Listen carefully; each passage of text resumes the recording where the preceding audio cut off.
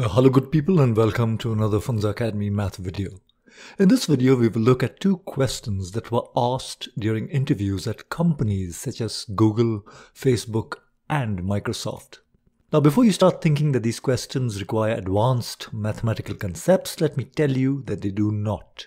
I personally found them a lot of fun and learnt a lot from trying to solve them, and thus I hope you too find them useful. So let us begin, shall we? So here is problem number 1. You have 8 balls, all of the same size. 7 balls weigh the same, but one of them weighs slightly more. How can you find the ball that is heavier by using a balance and only 2 weighings? So please pause this video and try to solve the problem. When you are ready, you can compare your answer with our solution. So good luck.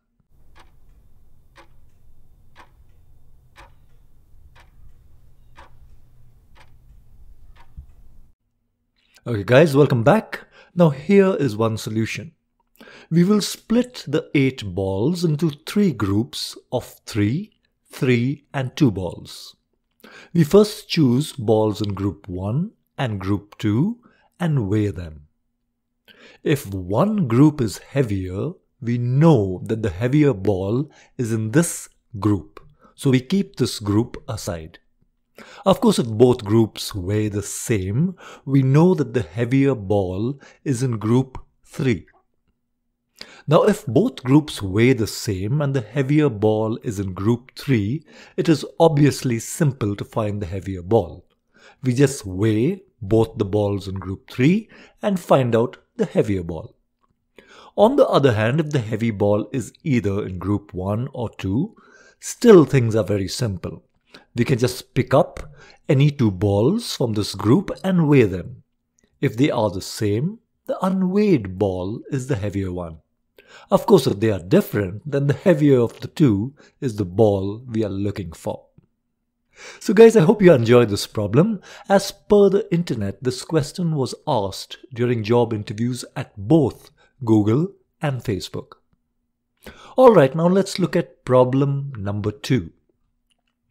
You have got someone working for you for 7 days, and for their work, you plan to give them a gold bar. Oh yes, a gold bar. But there are some conditions, so please note them carefully. Condition number 1, you must pay the worker in gold for their work at the end of every day. And condition number 2, you are only allowed to make 2 breaks in the gold bar. Now for this problem, we will assume that equal amount of work is done daily, which means that you pay an equal amount of gold to the worker every day. So once again, please pause this video, and the question is, how do you pay your worker? Welcome back. Now here's one solution. We will divide our gold bar as follows.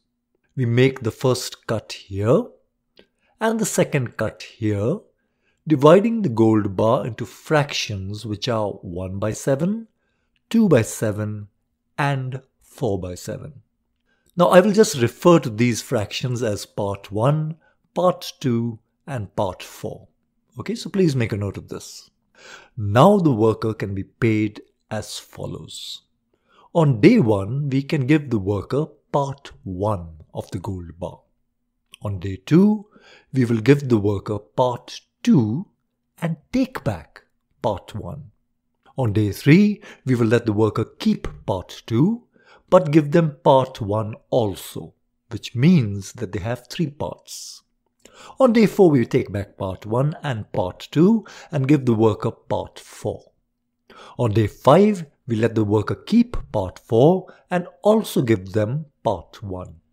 On day 6, we take back part 1 and letting them keep part 4 and part 2. And finally, on day 7, we give the worker part 1 so that they have all 3 parts, which are part 1, part 2 and part 4. So guys, did you manage to solve both answers? Or did you manage to find a better solution? Please Don't forget to post your comments and tell me what you think of this video. If you have any other ideas for a video, please let me know too. Thanks a lot and bye for now.